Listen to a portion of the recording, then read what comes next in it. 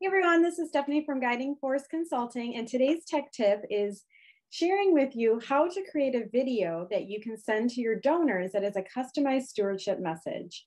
Video messaging is all the rage these days, but you might be wondering, how am I supposed to execute this? Well, I'm going to show you very quickly today. So what you can do to mock what I'm doing is go ahead and go into Zoom, GoToMeeting, whatever your video preference choice is. Start a new meeting with just you all by yourself. And as you get into the meeting, go ahead and hit the record button. From there, you're going to record your video. I would probably say make it between 10 seconds and 30 seconds long. And you'll want to go ahead and do something similar to this. Hi, donor. It's Stephanie from XYZ organization. I just wanted to take some time to personally thank you for your amazing generosity. You've made an impact on our mission. With the funds that you've given, we're going to go ahead and use them to support XYZ program. Our goal for this program is to help more people do X, Y, and Z. So you've been a part of that mission, and we couldn't be more grateful.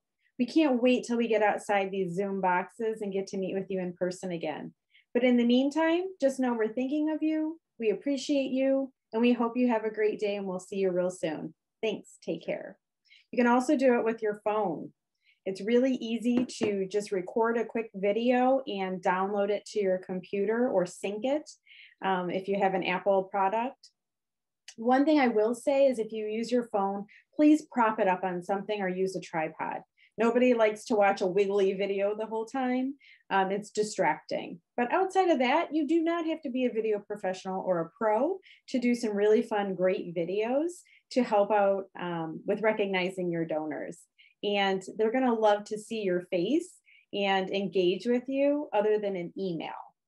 As soon as you're done with your video, go ahead and hit stop recording and download it to your computer. Once you've waited for that video to download, you can upload it to something that you are going to use to share with your donors. You have a number of different options here. You can upload this into your email system, or you can upload it into YouTube. I would recommend doing it into your email system if it's capable, but if it's not, YouTube's a really easy way. So once you download your video to your computer, you want to go ahead and upload it to YouTube. It's pretty easy to do. I'm going to go ahead and share my screen and show you how I do this. So if you don't have a YouTube channel already, it's really easy to sign up. Go ahead and just go to YouTube, and you will need a Gmail account in order to sign up and use it. But go ahead and create yourself a new channel. And once you have a new channel, this is where you can upload as many videos as you want. I went ahead and logged into my channel through my Gmail account. This is the home page. Once I'm here, I can go ahead and hit Manage Videos. And then up here in the top corner, it says Create. I'm going to go ahead and hit the Create link and then Upload Videos. Here, I'm going to select the file that I wish to upload. This is the one that you just saved as you just created your video.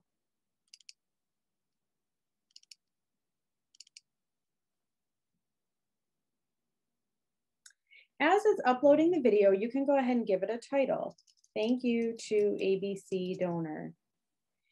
You can give it a description if you choose, or ignore that. And you can also upload a thumbnail. This is absolutely not required. It's an extra step. If you do decide to upload a thumbnail, what I would recommend is going to Canva. In Canva, it's where you can create great graphics if you've never used it before. In here, if you go to create a design at the top, you can type in YouTube. It'll pull up the thumbnail as an option, and this is going to be the perfect size that you need. Create the graphic any way you want and save it to your computer.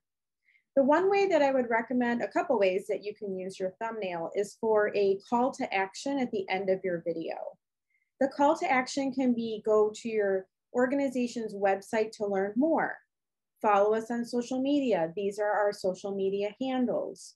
Save the date for our next fundraising activity, or come to our next virtual event. You can use this thumbnail any way you want and for any purpose.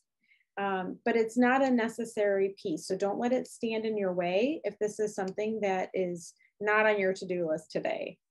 If you do create it, go ahead and hit upload. You want to select no, that this is not made for children. They do have some YouTube programming that's directly for kids. That's not what this is. You'll hit next once the video uploads and go through the different elements here that it walks you through. One of the most important pieces I want to point out is that you'll hit private under the visibility tab. What this means is as people Google your organization or the donor name, they're not going to be able to find this video.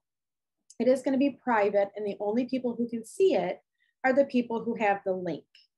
You can go ahead and copy the link by clicking on this button. You'll hit save, and then it's going to go ahead and create the video here in your list. You can then take that link and email your donor. Say, hey, I made a great video, just wanted to say hello, check it out by clicking on the link here. It's a great opportunity to send an easy, quick message to a handful of donors. And don't forget, you can also use this feature. Let me stop my screen here. You can also use this feature by engaging your clients and the people you serve. They can create great videos for you. You can ask board members to create videos for you. You can ask different staff throughout your organization that are focused on programs. It doesn't have to fall 100% on the fundraising and development team.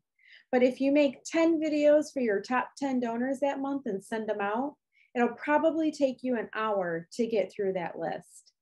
Don't forget to engage volunteers, interns, different people on your staff who maybe have a knack and a skill for downloading and doing some of the YouTube features or uploading it to your email database if that's a challenge.